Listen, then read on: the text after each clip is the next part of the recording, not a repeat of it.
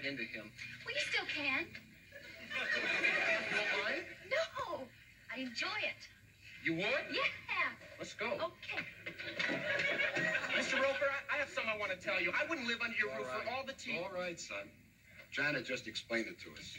I'm sorry I misjudged you. Oh? You can move in. It's all right. Oh.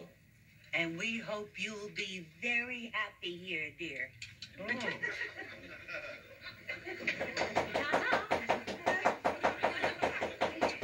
How did you get him to change his mind? Easy. I just convinced him that nothing would happen between Jack and us.